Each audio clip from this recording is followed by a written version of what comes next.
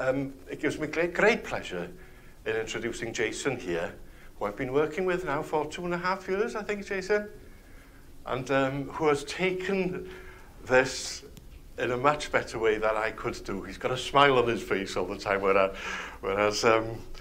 and he brings in the community in a fantastic way, has done great stuff with Wikidata, and I'm very, very proud that he has led Wikidata in many ways. So I'll end with that words. All the best, and thanks, Ewan, for everything for this conference. I think it's a start of something which will bind us and which will help us to know which doors to lock sometimes. Because when you bring the small languages together, we've got a bit of power and oomph. So let's use that. Jason, Evans, diolch.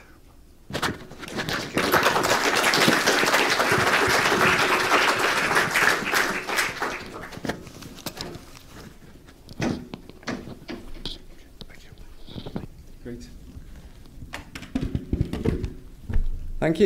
Thank you, Robin, for that. So before I start, I want to say thank you to Ewan, to Wikimedia UK, and of course the University of Edinburgh for putting this event together, and for giving us this platform for us all to share our experiences and try and secure the future of our languages and our culture and our heritage on Wikipedia. So today I'm going to be talking about the ways in which Wikimedia projects are helping to strengthen and preserve the Welsh language, and how Welsh speakers are being engaged to collectively give the language and culture of Wales a stage in the digital age. And I'm going to look at how emerging technologies can be used to provide Welsh speakers with access to the information they're looking for in their native language. But I think in order to understand this, understand the motivations in Wales and the context, I'm going to give you all a bit of a history lesson to begin with. So Welsh actually emerged as a language around the 6th century from Brittonic, the ancient Celtic language which was spoken by the first inhabitants of Britain. And initially there was a strong oral tradition amongst the Celts and the early Welsh. They didn't like writing things down. But by the 9th or 10th century, manuscripts began appearing, and we saw the first examples of written Welsh literature. So a surviving 13th century manuscript actually contains what we believe is the oldest piece of Welsh literature, a poem called Y Gododdin. And this is thought to have been composed as early as the 6th or 7th century. And it's the story of 300 warriors from all over Britain who met together. They feasted for an entire year and then, unsurprisingly, lost a battle. And this feast was held at Mynyddogs Hall at a place called Dyn Eidyn, which everyone believes is Edinburgh, here in Scotland. So much of the early literature of Wales was actually written down by monks in the religious houses. But following the dissolution of the monastery, it came down to the gentry and the nobility of Wales to actually collect and save this literature and preserve it for future generations. In the 16th century, we saw the translation of the Bible into Welsh. We saw the first printed books published in Welsh. But Welsh culture and language hasn't had an easy ride over the years.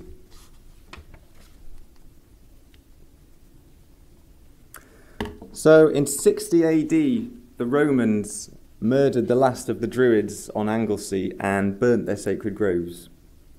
In 601, the Anglo-Saxon king Ethelfrith is said to have slaughtered 1,200 monks at Bangor y Sychoed, a monastery that was noted for preserving and recording Welsh literature.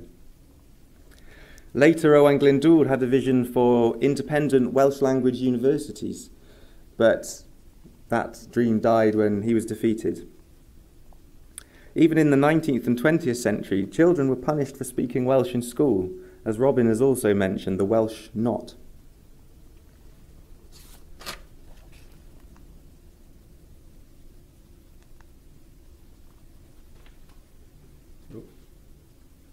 So, campaigners have fought hard to actually secure Welsh to get it to be recognised as an official language.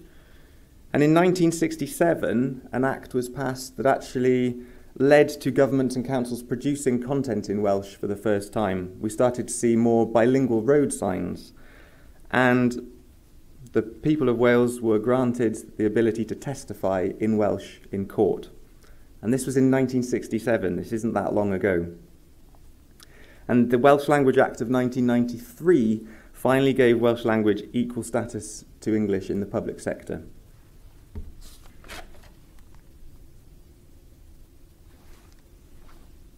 Okay, so the Welsh language, the Welsh have struggled against oppression through the centuries, and the language has been the thing that's binded them, and it's been a symbol of Welsh identity. So Welsh has survived, but largely it's down to the will and determination of the people. And it's that will and determination that led to the foundation of the Welsh Language Wikipedia in 2003. And today, Wikipedia is the most viewed Welsh language website. It's probably the biggest single corpus of Welsh literature ever created. So our Welsh language Wikipedia editors today are the modern day equivalents of the bards and the monks, the antiquarians and the activists who've secured the language over the centuries. So tens of thousands of contributors have helped to create the 90,000 articles that we've got on the Welsh Wikipedia.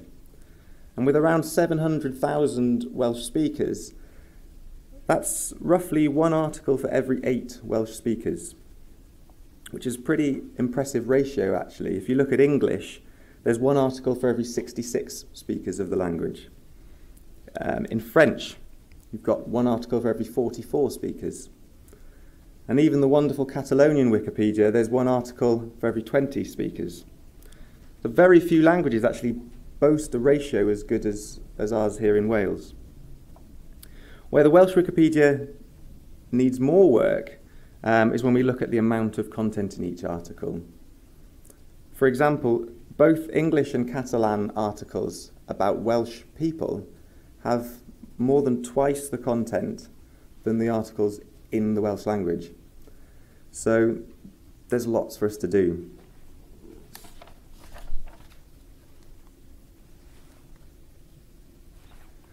So people power is always going to be at the core of the Welsh Wikipedia. And at the National Library of Wales, we've been trying to nurture this people power and support Wikipedia editors. We've been releasing thousands of digital images. We've been releasing data. We've been facilitating events. We've held 20 editathons. And we've embedded Wikipedia into our volunteer service at the National Library.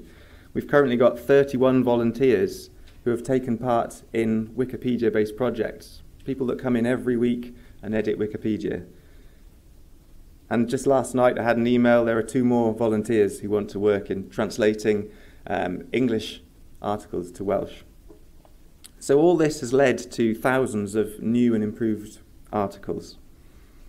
And we're working with universities in Wales to try and embed Wikipedia into courses to encourage them to contribute more to Wikipedia.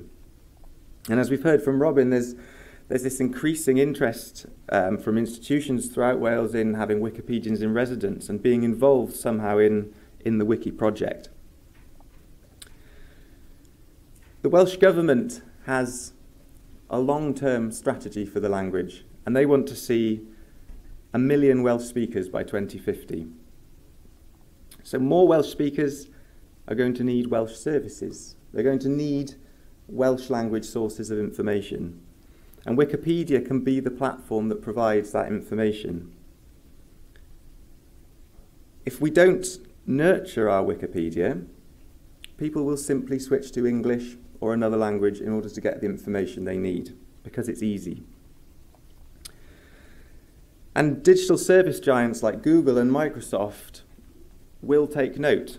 If we have an active community and we're increasing the amount of content in Welsh, they're more likely to increase their efforts to support the Welsh language. So there's a knock-on effect. And I think one of the main reasons that our young people even from Welsh-speaking backgrounds, tend to drift towards English is just the exposure that they have to the English language through TV, film, music, advertising, video games. A lot of children these days spend most of their time on YouTube. But I think with Wikipedia we have an opportunity to provide Welsh speakers with access to relevant, up-to-date information in their own language. And surely if we can do that, they're more likely to keep using the language. So improving Welsh Wikipedia actually aligns nicely with government policy for securing the future of the language.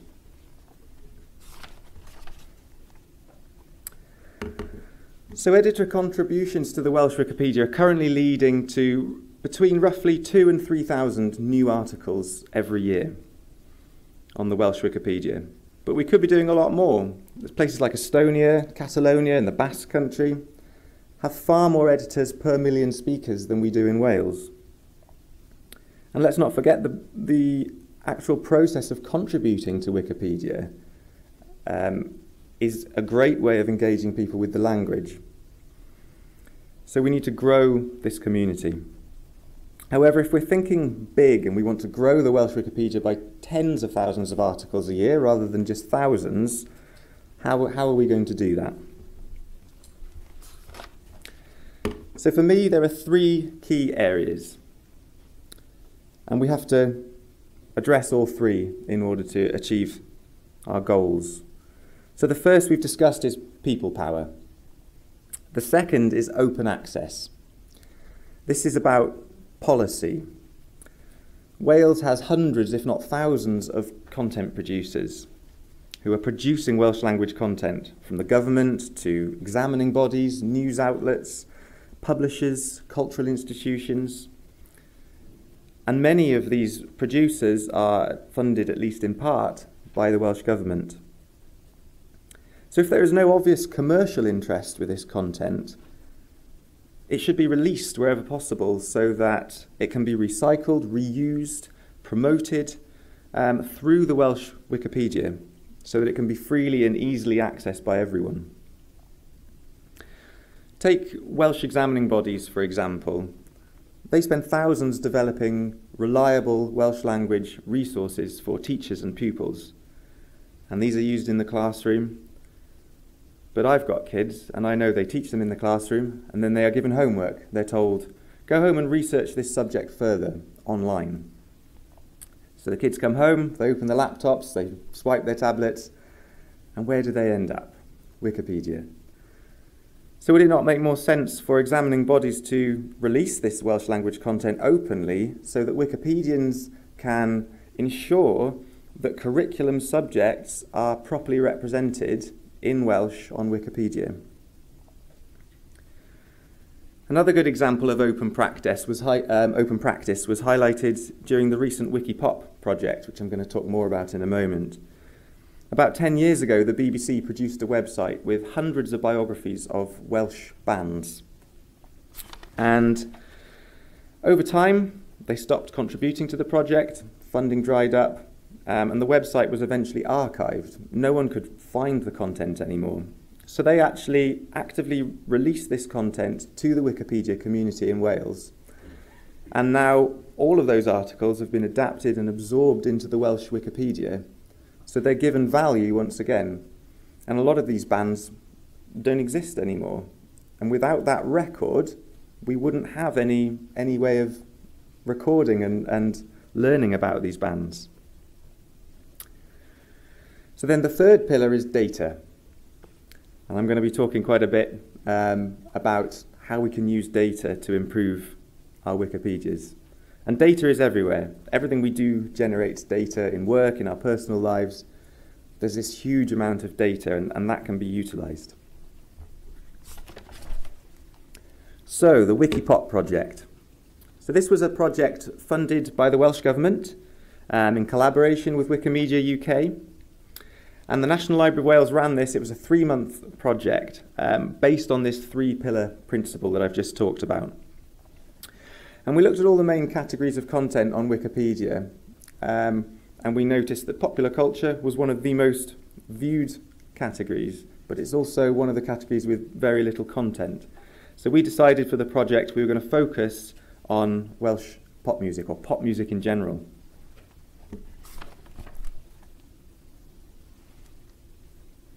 This is not the best clicker.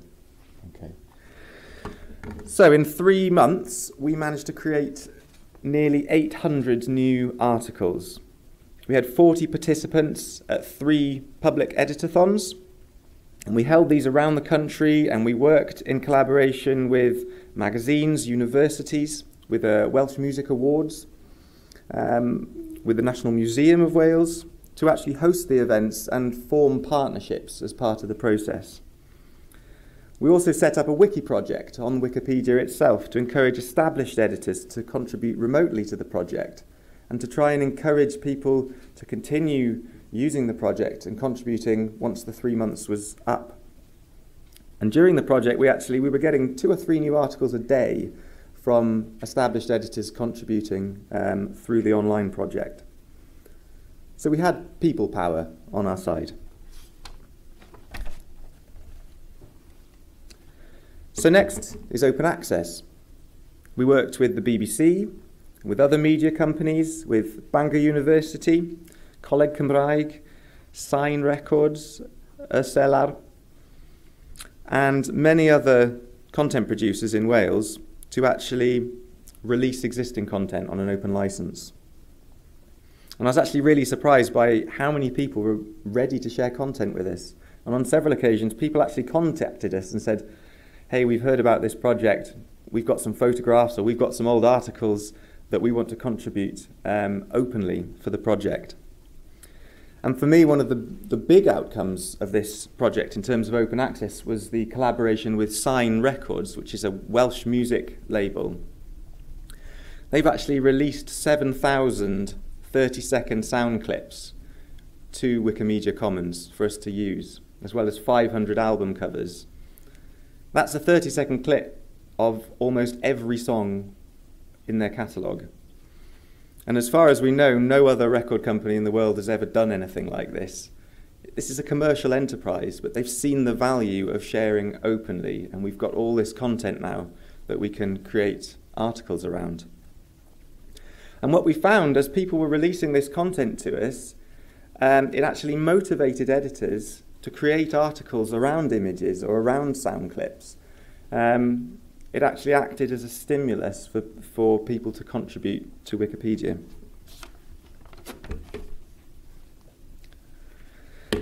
So around 500 of the articles produced for this project were created semi-automatically using data from Wikidata. And for those of you who might not be familiar with Wikidata, it's basically the Wikipedia of data. It's a massive linked open data database that anyone can contribute to and anyone can reuse. But the crucial thing about it is that it's multilingual. Every item of data in Wikidata can be described in any language. And around 1.5 million of the data items on Wikidata already have a Welsh description, thanks to the work of volunteers. So we were able to extract data about bands and singers in Welsh from Wikidata. So we then created templates for various sentences that we could fill with this data. So the data is the red items there, and we built templates around that. And using this technique, you can create hundreds or even thousands of articles for a particular subject at the same time. So if we look at the rest of this article, the image, the info box, the members of the band are all created from Wikidata. And Robin mentioned Wikidata lists. And the discography here that lists all the albums and the singles that a band has produced is created using Wikidata lists. And this means that it's live Wikidata. So if Rammstein were to produce a new single or an album, I hope they don't, but if they were to do that, the chances are that will be added to Wikidata. the chances of an editor going, oh, I must update that on the Welsh Wikipedia, are possibly more slim. But that will automatically update in our articles because it's a live feed from Wikidata. And this technology helps keep our Wikipedia manageable. When you have a small editor community, we don't want to just dump tens of thousands of new articles into it without some kind of plan for managing that content. And sometimes the plan will involve community projects, but as technology develops, it's increasingly possible to keep articles accurate and up to date using data and automatic processes.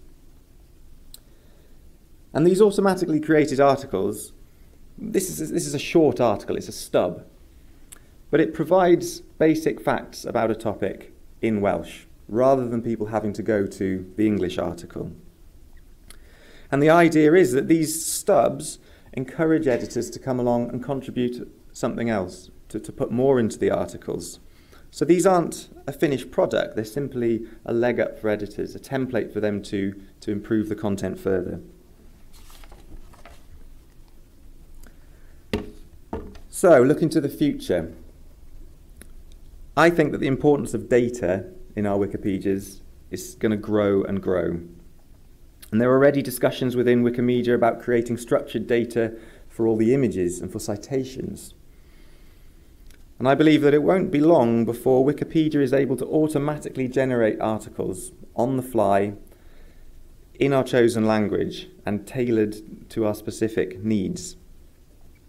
And we can already see, we can begin to see how this might be possible on the Welsh Wikipedia. So our Wikipedia is one of the first in the world to trial a new feature called the article placeholder, yn Gymraeg y dalen data. So if you search for something on Welsh Wikipedia and there is no article, you will be offered to view data on the subject. And you find a page like this, where all the information is presented. And this all comes from Wikidata. And of course, where it's available in Welsh, it'll be displayed in Welsh here. So firstly, users have access to a whole load more information through the medium of Welsh, thanks to this feature. And Welsh Wikipedia can generate these pages for 3 million subjects. Secondly, these placeholders invite editors to actually turn this data into an actual article with all the basic information they need to start an article there for them in one place on the screen. And 10,000 of these placeholders have now been indexed by Google, and people can discover them through a Google search. So we're waiting for the stats to start coming in to see whether people are actually using these, and we're really interested to see how many hits these attract through Google. But if we think about this, we've got 90,000 articles in Welsh. This tool can create 3 million of these pages. So what if this data could be presented as structured sentences, using a technique similar to the technique I described that we've used for the Wikipop project? We could essentially go from 90,000 articles to 3 million overnight.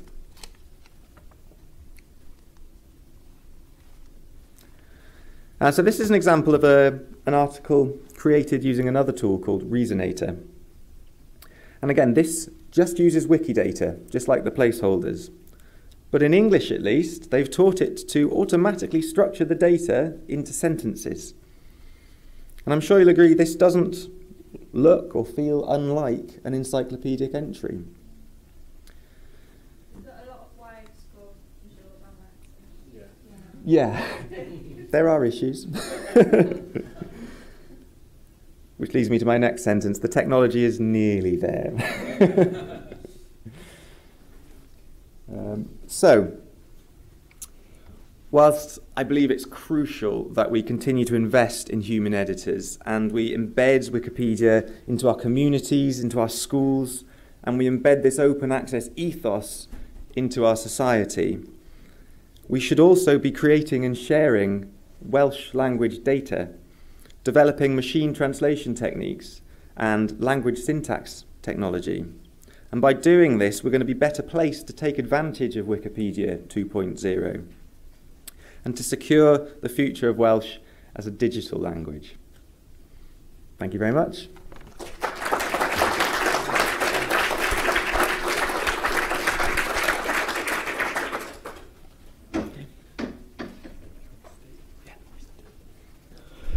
So we've now got about 8 minutes before tea and coffee time, so well played to all our speakers for allowing us not to run over time. So we're now going to invite Robin to join us back on the stage, and if you have any questions for either of our speakers, they will be happy to answer them. I'm assuming you're happy. Yeah, that's fine. You can, yeah, yes, very happy. Okay. So, Lorna. Hello, I'm Mina from Greece, and it's all very interesting. There's just one thing that nobody mentioned. What about the community? What about the village pump? Are there conflicts? Are there like deletion wars? Are there people that are saying this shouldn't be on Wikipedia? People trying to take control, because this is an issue on many Wikipedias. I don't know if you have that issue in Welsh Wikipedia. We have it on Greek Wikipedia. So lots of people wanting to contribute, but they're stopping because there's too much conflict in the... There's no conflict on the Welsh front. We're all one small family. You're happy people. No, hardly any. No bullying. No, yeah, very happy. We could do with more. We could do with more female editors. If two people disagree, one gives in to the other, and we get on with it. I can't remember any fighting at all. Alwyn, am I right? No, you're right, yeah. Yeah. On the English Wikipedia, on the other hand, things are very different. But we won't get into that. There must be some. The lady up there must have something. The village pump, she says. What is the essential difference between the Welsh paradise situation and the Greek sort of nightmare, perhaps? There must be something underlying it, mustn't there, that will prompt the question. I think there's obviously, the larger the community, the more risk there is for conflict. And I think that might be something we have to face as our community grows. But I think on the whole, sort of going back to the sort of context in Wales and everyone sort of working towards this common goal of providing more articles in the language and securing the future of the language and providing information for Welsh speakers, sort of drives the community. And so we're sort of working towards this common goal, and that reduces the conflict. At the beginning, when we placed Wikidata lists on Wikipedia Cymraeg, they were going into main space on the articles, on the proper articles, not themselves now. And that wasn't done on English Wikipedia. When I did that, it was taken down immediately. Oh no, this thing called Wikidata is very iffy. So they took it down, and they're still not there on Wikipedia Saesneg, the English Wikipedia, or the French Shetland. But we had two editors who also edit on Wikipedia Saesneg who brought it to our attention. This is a bit iffy, we're not doing it on the English one, and immediately the community said, well, we're not an English Wikipedia, we've got our own rules. I think it's good. We explained to them how Wikidata was monitored and so on, and where the data came from, and it was accepted. So one side, after educating them a little bit, stood down, so there was no conflict. We've got a cafe on the Welsh one. We like a panad, a cup of tea. So we've got a cafe, but on the Breton one, they have a pub, which is a little bit more honest. And that's where they meet. And you've got a powerhouse. It's the market. Wonderful. And everything's fresh. Living in a small village where there's no pub and no cafe, referencing is an issue for me. I've been collecting local history in this little village for years. I put some stuff on Wikipedia and I get a big blank which is telling me, oh, we need referencing. Well, I'm the only person who's got the reference. Yeah. And the other person who's probably dead who gave me that story. So I think, Wikipedia needs to look at this issue of genuine stories coming from the community, organic stories that get put on without no trouble whatsoever. And that's not because I am a genuine person, but me. Yeah. This is something that it would be good to discuss at some point today, and it's an issue that I've come across with contributors saying, I've got this knowledge, but I've got no way of proving it, I've got no way of citing it. And I don't really know what the solution is. I think it is important that we're able to show where information has come from. That is the whole ethos of Wikipedia, is that you cite reliable sources. But it could be that you write an article for a local journal, you then have a reliable source because that's been edited, it's been moderated. Even if you cite your own article in Wikipedia then. But I have references to the persons who gave me those stories. But we have our own journal, you see, in our project. Yeah. So what I suggest is that we can simply write our knowledge into our own journal and then cite it in Wikipedia. Yeah, and we've done that. The problem here, you see, is that these three gentlemen are authors. They're on radio all the time. They're the naturalists. Did I get it right? So they can't, on the English Wikipedia, they can't reference their own stuff. But if it's published in other work, in a book, then they can reference that book. And Tomia, for example, has put all of his work on Wikipedia. Doesn't like doing the coding, so he said, take that, use it. It's on an open license, and an editor comes along and copies it and pastes it into one of the species. And that's beautiful. So it is difficult to, when you haven't published something, if you need to tell people where it came from. So as Duncan mentioned, the way around that is to say, well, my name is, and so on, so that we know he's a real person, he's an author, and this is the first place for it to be published. We have different rules on the Welsh Wikipedia. Every author is notable. Every person who's recorded a song on an album is notable. And so they are given pages on them. So those rules are very, very different. Well, the comment and a question. I'm going to come across as terribly grumpy. Possibly Welsh is just in a Goldilocks zone where it's got enough editors to keep down edit wars and stuff like that, but not too many to increase the edit wars. But our experience on the Scottish Gaelic Wikipedia is that if you have a very small wiki project, you can attract, well, nutters. And that can create an awful lot of friction in a very small community. The grumpy question that I have is, is there any data on click-throughs? As in, do we know how effective stubs are? We've had this discussion a lot on the Scottish Gaelic Wikipedia about what the point is of having a lot of very tiny articles on places in American cities nobody's ever heard. Do we know anything about how many people go on to Welsh stuff and then more or less immediately move on to the English one? That's, yeah, good question. As far as nutters go, other than myself and Robin, there aren't really any that I know of on Welsh Wikipedia. But with the stubs, I'm not aware of any sort of big sort of studies that have been done into it. I'm not sure on statistics. I think what's important if you are going to do stubs is that it's information that is relevant. It's information that you can prove people have been looking for. With Wikipop, for example, we studied the Welsh Wikipedia and said, well, what kind of content are people looking for? People were looking for popular culture content. They wanted more information about up-to-date bands. And therefore we thought, well, in this case then, small stub articles about popular bands is acceptable because people want that information. True, though, I'm not speak Welsh, but stating that Rammstein is a German pop band, full stop. That's not an awful lot of informative content.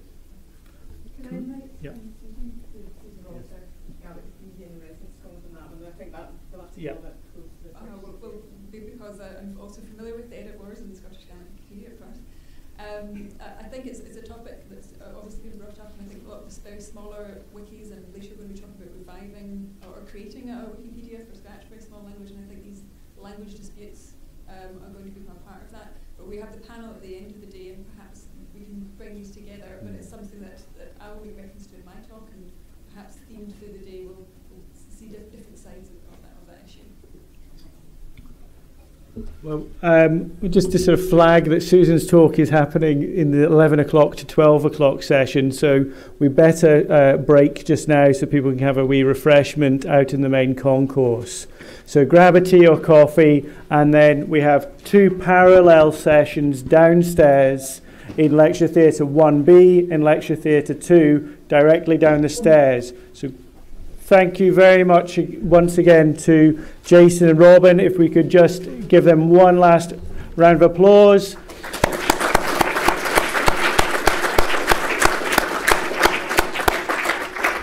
And let's carry on these discussions after the break. Thank you.